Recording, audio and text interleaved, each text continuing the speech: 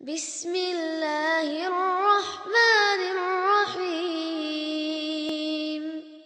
Now I want to talk to you about just a couple more fears.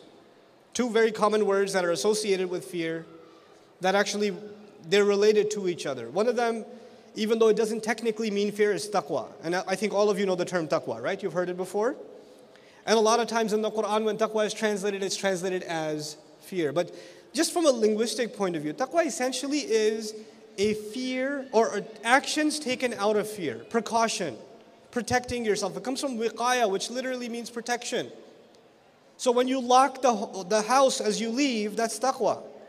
If you're going on a road trip and you left a couple of lights on purpose, and you set the alarm, or you told the neighbor, or you left the keys with a friend or whatever, all of that's taqwa.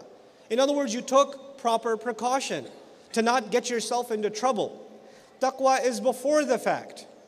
Taqwa is before the fact. In other words, you don't want to get yourself into trouble. You don't want to, get a ticket, so you slow down before the red light comes.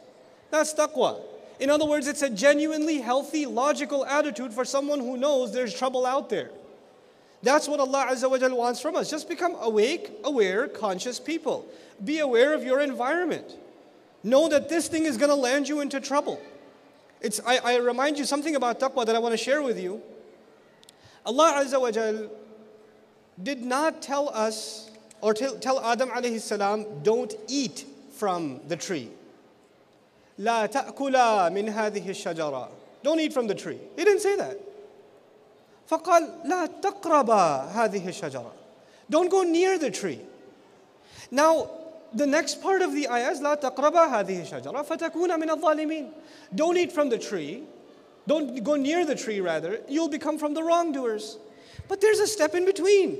Don't go near the tree. If you do go near the tree, as a result, you'll get tempted by the fruit. Then you will eat the fruit. Then a whole bunch and then eventually you'll be counted among the wrongdoers. There's a whole process. But as far as Allah is concerned and His knowledge of human nature is concerned, because He knows what He created, He says once you're within the gravitational force, you get close enough, you will get sucked in. So if Adam alayhi salam was told that, you, my brother, cannot say, nah, I can handle myself. I got this. It's not haram, is it? It's just like almost haram. You can't do that. Because now you're within the gravitational field. You have to be afraid of the fences and even beyond. You have to stay out of the neighborhood. You got to stay away. You can't even go near it. This is a very powerful thing Allah taught us. Not just to fear Him, but to fear the things that lead us to sin. To be afraid of the things that lead you to sin.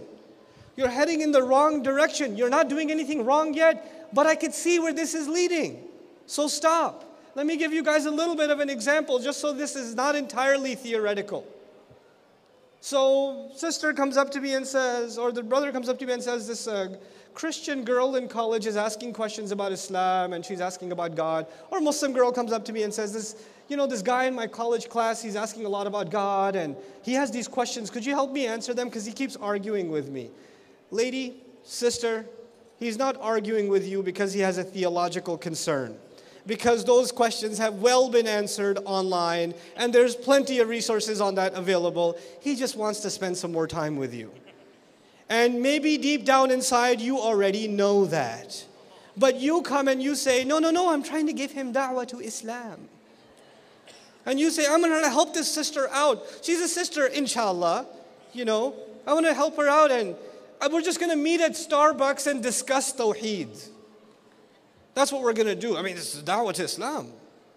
And then maybe one day, it's not Ramadan yet. So yeah, inshallah ta'ala, right after between Maghrib and Isha, I'm going to take her to this restaurant. It's a halal restaurant. We're going to do our totally halal da'wah. And somebody says, brother, what are you doing? I was like, eating food at a restaurant, bro. Is that haram? Is talking about Allah haram? No, but I could see where this is going. And then 4 months later, bro, there's a sister. She's ready to convert. And I want to marry her. Is she really ready to convert? No, but I think she might. How do I convince my parents? Yeah. And what you're not, and this is the halal version of what you tell the imam. What happened in between, we all know. We're not dumb. Okay? I was in college too once. I know how this stuff goes. And when you question the guy, you question the girl, you say, what are you talking about? Astaghfirullah, I would never. Really? You would never. You get sucked in, you don't even realize it. One thing leads to another. One thing leads to another. You have to be afraid of these things. And this will never happen. I'm going back to the beginning of my conversation. You will not be afraid of these problems if you don't really know who you are. If you're delusional about yourself. If you think that everybody else has a problem, you're here to save the world. You're here to give them Islam. If that's what your mentality has become, then you will never think that you have a nafs problem too. You have shahawat also. You have the waswasa of shaitan too. You won't even be worried about that. أَتَأْمُرُونَ النَّاسَ بِالْبِرِّ وَتَنْسَوْنَ أَنفُسَكُمْ